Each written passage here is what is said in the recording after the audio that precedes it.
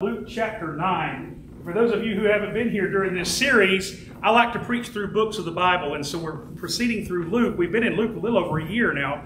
I just realized how long it's been. But we're in chapter 9, hoping to finish up. There's probably been 7 or 8 sermons, maybe 10, that have come from this one chapter because it's so rich with the life of Jesus and what he taught his disciples as they walked together, lived together 24/7 over the 3.5 years of his ministry on this earth. It's so rich, and I want to be a disciple this morning. I think we all are disciples. We're all at different points of our discipleship journey. And what I've been preaching, what I've been having the Lord place on my heart is that this will take us into this journey deeper and in greater measure so that we can follow Jesus just as his original disciples did. There's really no difference. There's a cultural difference. There's a timing difference. But it's still following Jesus step by step, day by day, listening to him and taking him everywhere we go, letting him take us wherever we go. We're never without him. Without him, how lost we would be. What an appropriate song to sing this morning. Without him, I would surely fail. Without him, I would be hopeless like a ship without a sail. And I want us to look into the scriptures today and hear from the Word of God. I have quite a passage of scripture that I wanted to cover, but there's some just short shots, if you will, before we get into the main part of the scripture that I want to preach to you today. So I'm going to skip around just a little bit in Luke chapter 9. If you're looking at the scriptures, you may want to begin with me in verse 44 is where we're going to start today. We're going to see a couple of little things that happened, and it's going to segue into the main part of the passage, and we'll preach when we get there. Verse 44, he says, Jesus is again predicting his death to the disciples. Over and over, he would tell them sometimes in veiled terms to get them ready for what was about to come, because he was probably about halfway through his ministry here of 3.5 years, and he was trying to prepare their hearts on and on so that they would understand that this is not going to be easy. This is not going to end well in men's terms, because Jesus came not to be lauded as a king or installed as the new Messiah of Israel who would chase off the Romans. That's what they were expecting. Jesus came to suffer. Jesus came to give himself as the Lamb of God slain from the foundation of the world, to give himself a sacrifice for us. Jesus was the sacrifice, and a lot of things had to happen before he would be exalted to the right hand of God. Jesus knew this. He knew full well why he had come, what was ahead of him, and he was preparing his disciples for that day. It says in verse 43, I'll start, and they were all amazed at the majesty of God, but while everyone marveled at all the things which Jesus said, he said this to his disciples, "Let these words sink down into your ears, for the Son of Man is about to be betrayed into the hands of men." But they did not understand this saying, and it was hidden from them so that they did not perceive it, and they were afraid to ask him about this saying. They heard just enough to really scare him. And he said he wanted to let them know, but it's been hidden from them. Their eyes have not yet been opened to how this thing is going to go. And then, interestingly, our egos rise up, and 2 of the disciples got in a little side argument. Which one of us is going to be greatest when Jesus is exalted? Which one of you is going to be his right-hand man? I think it might be me. No, I think it might be me. Had this little childish kind of argument going on. A dispute rose among them as to which of them would be the greatest. And Jesus, perceiving the thought of their heart, took a little child and set him by him. And he said to them, "Whoever receives this little child in my name receives me. And whoever receives me, receives him who sent me. For he who is least among you all will be great." He said, you got to become like a little child to enter my kingdom. He was looking for humility. He was looking for grace. He was looking for them to lay themselves before him as servants. And they were arguing over who's going to be the greatest. He said, unless you become like a little child, you won't have any part of this kingdom. Now John answered and said, "Master, we saw someone casting out demons in your name, and we forbade him because he does not follow with us." But Jesus said to him, "Do not forbid him, for he who is not against us is on our side." They didn't like that people were doing the works of Jesus except for them. They thought they had a lock on it. They thought they had the exclusive rights to do these things that Jesus had been teaching them. But Jesus had all along sought to replicate his kingdom. He taught these things to masses of people. People witnessed him, and there were more than just the 12 people who saw these things, and the Holy Spirit came upon them, and they began to work and do the same things that Jesus was doing. And Jesus was happy with it. Jesus said, if they're not against us, they're for us. And the disciples began to grow a little bit jealous over that. Now, then it goes on to talk about a Samaritan village rejects the Savior. Now, it came to pass when the time had come for him to be received up, that he steadfastly set his face to go toward Jerusalem. That's where I want to begin a little bit more preaching. Nothing would stop Jesus. He said, I will go to Jerusalem. Now, this wasn't his final approach to Jerusalem where he would die, but this is where his ministry would take on a completely different tenor and a completely different emphasis, and he would become more well-known. His miracles would be more well-publicized, and the controversy surrounding Jesus would be heated up. This is when things would go into full gear, high gear. He's talking to his fellows today, and he said, you're going to have to expect opposition. Prepare it, train for it, and that's what he calls to us today. If we're walking with Jesus, we're going to see opposition in this world. I think we said it last week. If we're running with the devil, we're running in the same direction. If we're not butting heads with the devil, we're probably running in the same direction. And that's the way it works in this world, because if we follow Jesus, if we follow after God and we are in the Scriptures and we're immersing ourselves in the kingdom of God, we're going to oppose the kingdoms of this world. And the devil is not going to be happy. The world system will not accept us. You will need to prepare for opposition. You see, the disciples had seen somebody out there doing their job, casting out demons, and they said they were posers. And Jesus said, let them go. Whoever is not against us is for us. Number two, the kingdom of God is designed to grow. The kingdom of God is not to stay static, not to stay the same, not status quo. It's growing. The kingdom of God grows wherever Jesus is and wherever his word is preached, wherever the Holy Spirit moves and does the works of the kingdom. The kingdom of God will grow, it will spread, and the works will follow. The good works, the works of the kingdom will follow. He has taught us, he has given us the gifts of the Spirit. He has given us the ability to do the works that he's called us to do. He equips us wherever he sends us. He doesn't send us out destitute or half-cocked. Jesus gives us power as his church, dear friends. He calls us to receive that power today, and that power is by the power of the Holy Spirit. The Holy Spirit was given at Pentecost to give the church power to bring, the Bible calls him the Comforter, the Parakletos in Greek. The Comforter will come, and he will lead you into all truth. Oh, the Holy Spirit is our teacher. The Holy Spirit is our guide. He's our counselor. He's the one who comes to us and leads us into the Scriptures, into truth. He leads us into situations where we face battle, where we face opposition in this world. And Jesus has sent him so that we could have life and have it more abundantly. The kingdom of God will grow. The kingdom of God will spread. Do we hate those who oppose us? That's what the Bible talks about here. The disciples were worried about these guys who were doing the works of Jesus without asking them or without acknowledging them and just going off. They thought they were rogues, that they were out doing their own thing. And they had this opposition rise up in their hearts. But there was also this case of Samaria. Samaria was a region to the north of Israel. And I don't know if you know the whole story, but Samaritans and Jews hated each other. Oh, they despised each other, and it was a clear-cut case of racism.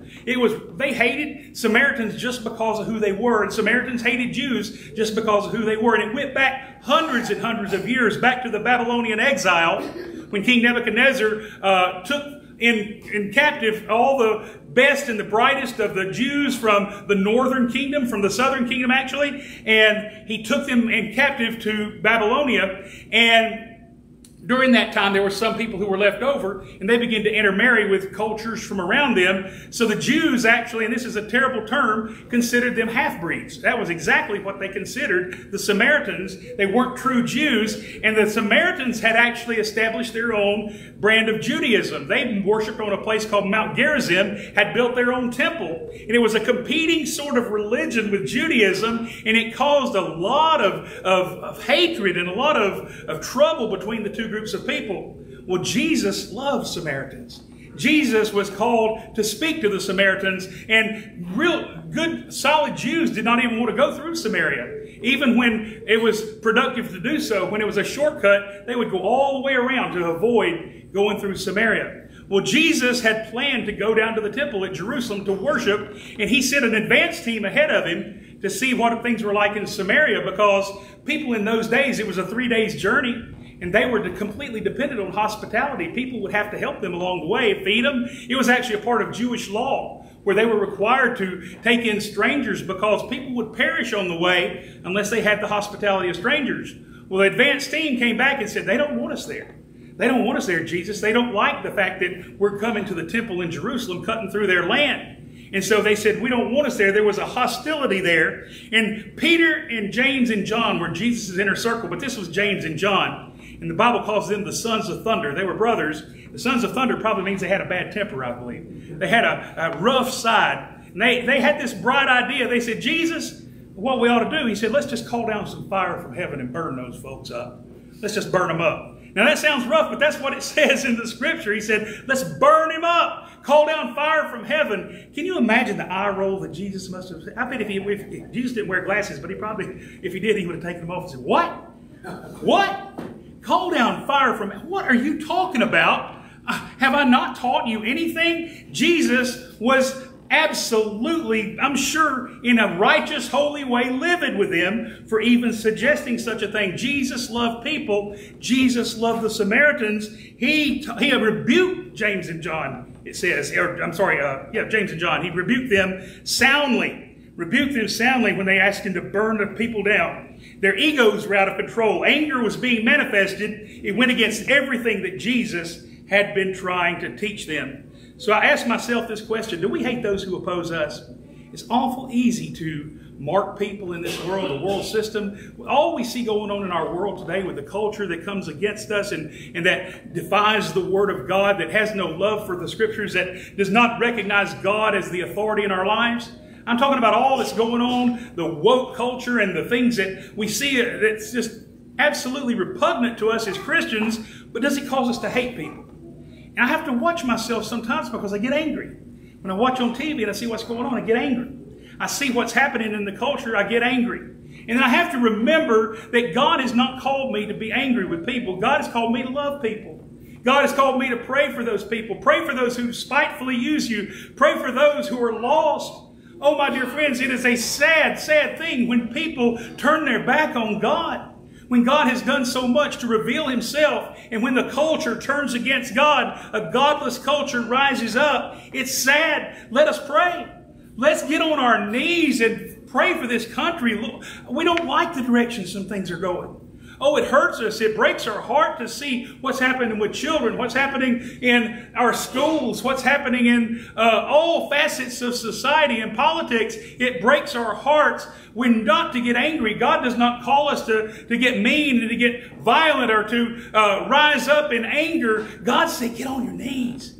Jesus said, pray for those who spitefully use you. Pray for your enemies. Love them. And that's hard. Oh, is that hard? Oh, it's so hard. It's not supposed to be easy. It's not supposed to be easy. Anything Jesus calls us to do is not going to be easy. But we've got to do it. We've got to do things His way. There is a cost of following Jesus. And now here's where I want to really hit the sermon hard. That's all the backup material. I want to call this next section, Hands on the Plow. Hands on the Plow. There's a cost to following Jesus. Jesus calls us, dear friends, to count the cost and order our priorities as we answer His holy calling. There is a cost that we must pay for following Jesus. Here's the scripture that I would like to use as the main text today. Verse 57 says, as they were walking along the road, a man said to him, I'll follow you wherever you go. And Jesus replied, foxes have dens and birds have nests, but the Son of Man has no place to lay his head. He said to another man, follow me. But he replied, Lord, let me first go and bury my father. And Jesus said to him, let the dead bury their own dead, but you go and proclaim the kingdom of God. Still another said, I'll follow you, Lord, but first let me go back and say goodbye to my family. And Jesus replied, no one puts a hand to the plow and looks back is fit for the service of the kingdom of God. Jesus replied, no one who puts his hand to the plow and looks back is fit for the service in the kingdom of God. Dear friends, this is the word of God for the people of God. Help us, Lord. Show us this in its what you want us to hear, Lord. I pray that you would embed it deeply in our hearts. Give us revelation and utterance, I pray now in Jesus' name. I thank you in advance. In Jesus' name, amen. He says, first of all, the first point I have is hitting the road. The work is out there, dear friends. He says you can't just sit on your home base. You can't just sit and do the works of the kingdom of God. The work is out there. The work is outside. We come to church and we love each other. We worship together, but the real work is out there. The real work is out there. We can't ignore the world around us. We can't ignore it. Jesus said, are you willing to count the cost? Are you willing to do what I do? He says, foxes have their holes and birds have their nests, but the Son of Man has no place to lay his head. Well, it's interesting because a lot of people will say, well, listen, poor Jesus.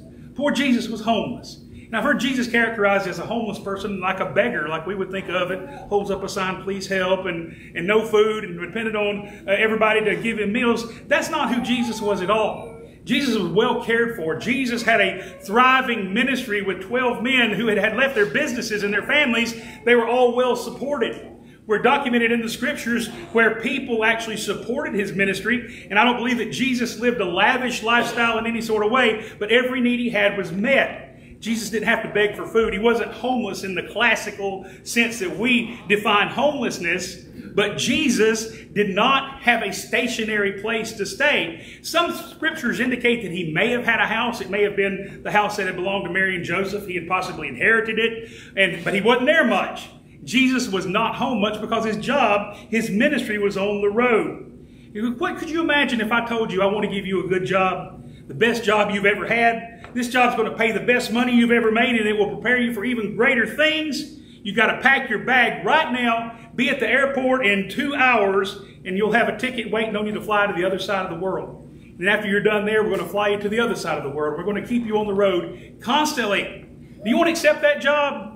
You have to think about it. You have to think about it. The job is out there. I'll never be home. The job will keep me on the move at all times. I'll have to leave my friends behind. I can call them. I can talk with them. I'll be home sometimes, maybe at holidays. But as far as day-to-day life, it's going to change everything. I believe that's what Jesus was saying to the disciples. Following me is going to be hard. It's not going to be easy. It's not going to be a cakewalk. You're going to have to leave your home. You're going to have to be out here and do the works of the kingdom with me. Are you willing to accept it? Entertainers do it all the time. Professional athletes stay on the road all the time. You know, I know a lot of salesmen who stay on the road all the time. Technicians who work on equipment all over the world stay on an airplane most of their lives. You sacrifice your creature comforts for what you consider to be a higher purpose, either a job or an opportunity of some sort. And Jesus was saying, you're going to have to sacrifice your comfort zone for my kingdom. I'm calling you to a higher standard, to a higher place, because Jesus' job was on the road, and he must be the priority, not just an option. He said, follow me. He's talking to another fellow, and he said, follow me. He was offering for this guy to come and follow him. Wherever he goes, whatever he does, follow him. That disciple that he would choose would have to give up the creature comforts of this life and living a simple life and have to go on the road with Jesus. It could be daunting. It could be a major lifestyle change. But this guy had a different kind of excuse. He said, let me just go back and bury my daddy. Let me just go back. Jesus, I got to go bury my daddy. Well, his daddy was still alive. A lot of people I've heard say before, well, that sounds kind of mean that Jesus wouldn't even let him go have a funeral for his daddy. His daddy wasn't dead. He didn't need a funeral. What he was saying was, he said, I'm going to go back and spend years until my daddy dies, until my family is, gone, and I'm going to go take care of them. Then maybe if I have any time left over, Jesus, I'll come follow you. It doesn't work that way. Jesus doesn't need our leftovers. Jesus doesn't need our spare time. Jesus wants to be our priority. He's calling us to the kingdom of God. It doesn't work for us to work Jesus into our lives. He wants us to make him our priority. Let me go and bury my father first, Jesus. He said, let the spiritually dead bury the dead. Actually, he said, let the dead bury the dead, but inferred strongly is the spiritually dead. In other words, let society take care of itself. Your family will take care of itself. Come and follow me. But the guy just could not make the commitment. The third one, he said, I want to hang with my family. I want to stay with my family. Let me go take care of my family, Lord. And we know that Jesus loves families. Jesus has called us to take care of our families. But our family can also become an idol in our lives. I've seen times when people refuse the call of God because they wanted to stay close to their family. And I love my family. I love staying close to my family. And I lived close to my parents as long as they lived. And God had called me and He equipped me to live right there. But I had to come to a point in my life where I would give that to Jesus. Where I would say, I'll follow you no matter what it takes, Lord. No matter what it takes. He's calling us to make Him a priority in our lives, not just an option. And Jesus can't deal with just half of us or a part of us. Say, well, Jesus, you can have this part of my life, but I want to keep this part over here. He's calling us to give it all. He's calling His disciples to give it all. He goes on to talk about plowing a field. Plowing a field. I've got a bluegrass banjo player over here who taught me a song just recently called Keep Your Hands on the Plow of God. I might get you to play that at the end of the service. Will you play it for me? Keep your hands on the plow of God. An old bluegrass tune where, did that come from the slave fields? Didn't they used to sing that? Yeah, it's an old African-American spiritual. Right, an old African-American spiritual. Keep your hands on the plow of God comes from this scripture right here. And I call this point, plow my field. He says, don't be distracted by what's back there. Be focused on what's ahead of you. Be focused on the job that I've given you to do. The plowing. Anybody ever plowed a mule in here? Larry, did you ever plow a mule? Mr. Clarence, you've plowed a mule. Now, I've never plowed a mule. I've seen it done as a novelty, but I've never plowed a mule. How many ever driven a tractor and plowed a field and dug furrows? Can you keep it straight? Can you put straight furrows, Craig? You keep it straight? That's hard, isn't it? That's hard. Mr. Clarence, how was it with a mule? It was hard. It was hard. And not only did you have to worry about keeping the furrow straight, you had to keep the mule straight too, didn't you? What did you do when he misbehaved? Well, they done pretty good, you know. Got him trained? They come and follow the road. Yeah? They kind of know what they're doing. I was reading this scripture and it talks about when you put your hand to the plow. Jesus said, if you put your hands to the plow and you start looking back, you're not fit for the kingdom of God. You're not fit for the kingdom of God. He was using an agricultural metaphor that they were all familiar with. They were all farmers and they all worked in farming. They knew exactly what he was talking about because you got to keep your eyes straight ahead, don't you? To keep that thing straight. I've got a little plow, a little rototiller at home, and I can't do a straight row with that. I'll plow up my little patch and it'll be all over the place. And I don't know how to keep it straight. But I read some things that big farmers that use big tractors, they use basically like a gun sight. They'll keep their gun sight on a object in the way distance and they can keep it pretty straight. They even use GPS nowadays to keep those rows perfectly straight. When you see a beautifully plowed field, it's like a work of art. It's beautiful to see, especially when you see an aerial view, perfectly straight rows, using every bit of space to the maximum efficiency. That's what Jesus is likening unto his fields.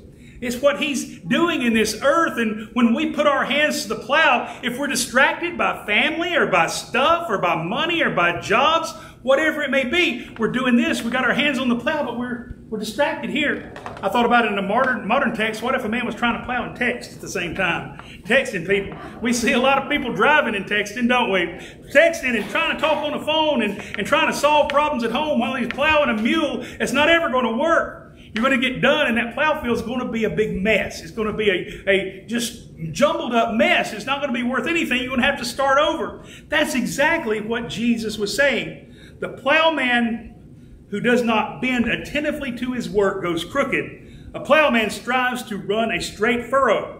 Looking to the things behind is fatal to a straight furrow. He then is not suited or adapted to plowing. This exchange was a case of a divided mind. That comes from A.T. Robertson, a Greek scholar that I read extensively. In farming, the plowing is the act of breaking up the ground before planting seeds. Spiritually, plowing can mean digging up the ground of one's life to let new things flourish. This can include getting out of the deep areas of one's life, things such as fear and worries and lack of trust. Way back in the Old Testament, Jeremiah 4:39 says, "For thus says the Lord to the men of Judah and Jerusalem, break up your fallow ground And do not sow among thorns.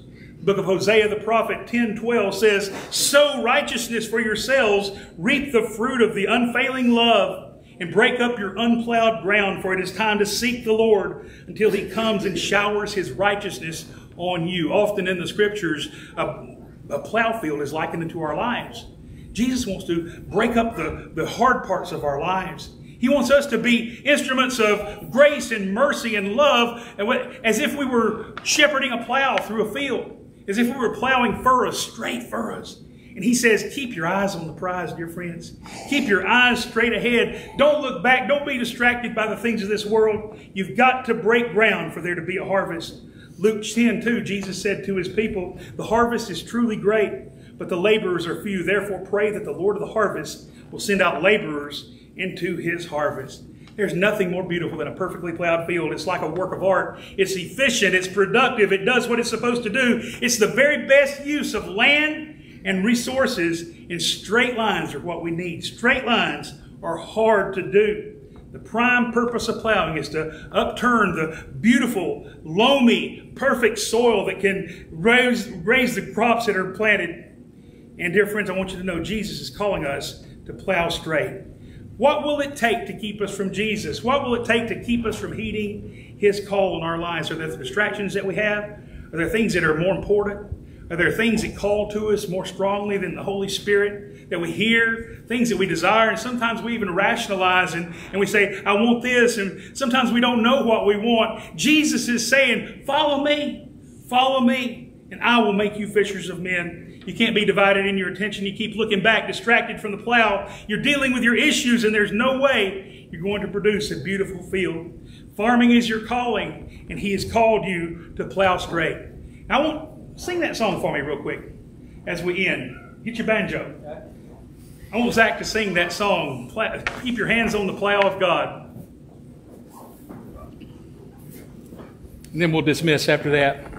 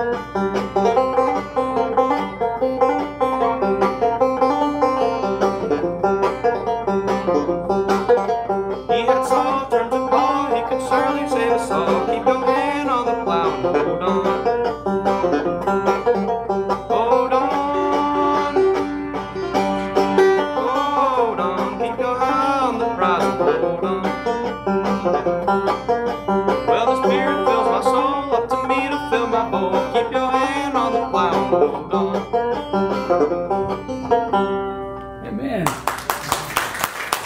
Keep your hand on the plow. Hold on. Matthew, Mark, Luke, and John, all these prophets are dead and gone. Keep your hand on the plow. Hold on. That's what the old people used to sing in the plow fields. I thought that would bless us today. And I thank you very much, Zach. That was good. Let's bow our heads and close our eyes. Tony, would you play? Lord Jesus, we love you so much. Touch our hearts, Lord Jesus. We've read your word, God. It's been a lot of information today. God, I pray that you would burn it deeply into our hearts. Lord, are we holding back something from you? I ask you that for myself, Lord. If I'm holding back anything, Lord, reveal it to me. Show me, Lord. Lord, if I put my hands to the plow and been distracted, Lord, I know I have. I've seen many things in this world that have distracted me, Lord. Many things that are actually good things and blessings that can become a complete distraction. Lord, I want to focus on you, Jesus. I want you to be my life. Lord, nothing else is going to go right in my life until you take first priority. Oh, Lord Jesus, I call to all my brothers and sisters today, Lord, to set things in order. Set things in order in our lives. Jesus calls us to have an abundant life, dear friends. He calls us to enjoy our families, to enjoy our sources, to enjoy our resources, but He must take priority in our lives. Oh, nothing's going to go right until we set our priorities, set our eyes on Jesus. Keep our eyes on Jesus. Keep our hands on the plow with our focus straight ahead on the work that He's called us to do. It's going to be different for every one of us. He's got a different call in every one of our lives. Jesus first. His kingdom must be first. Oh, I call you, dear saint of God, to reprioritize today, to let all the things of this world fall away and follow Him with your whole heart, your whole mind, your strength, everything in you, Lord Jesus. We follow you. Oh, as a church, Lord, as State of Methodist Church, we want you to be front and center in everything that we do, Lord. I give it to you as the pastor today. Lord, forgive me for letting other priorities creep in, Lord, for taking my eyes off the field. Forgive me, Lord. Raise us up as warriors for the gospel, Lord Jesus. We love you. Bless you, Lord. Thank you, Lord, in Jesus' name. Amen. Yes, Lord. Try me, oh say, know my heart, I pray. See if there be some wicked way in me.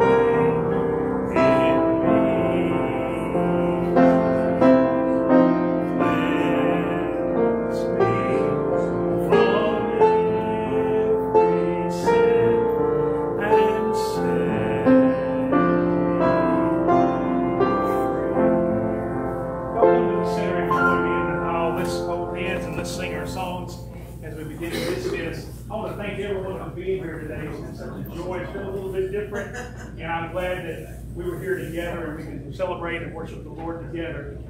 He wants to sing a song as soon as we all come together. Sing something that we know.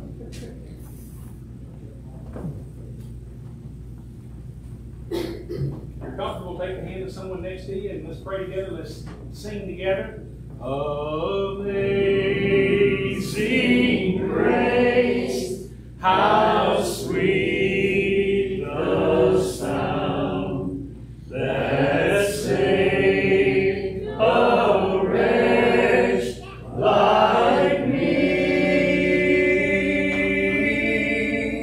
I once was lost, but now I'm found. Was blind, but now I see. Let's sing with our children. Jesus loves me, this I know, for the Bible tells me so.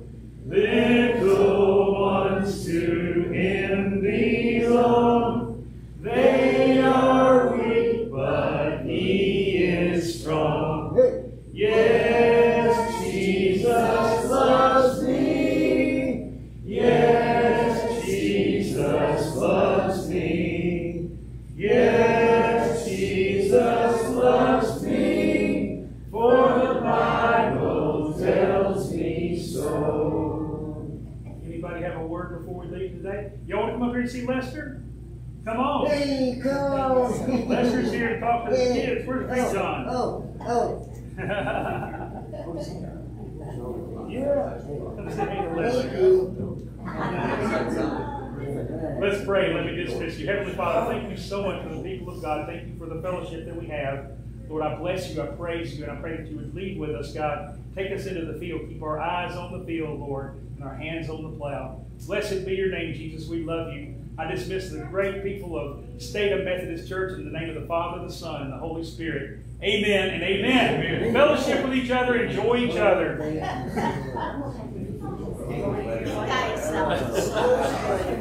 Thank you, Internet friends. God bless you. Thank you for joining us. We'll see you next week here in church, and same time, same place. Love you. God bless you.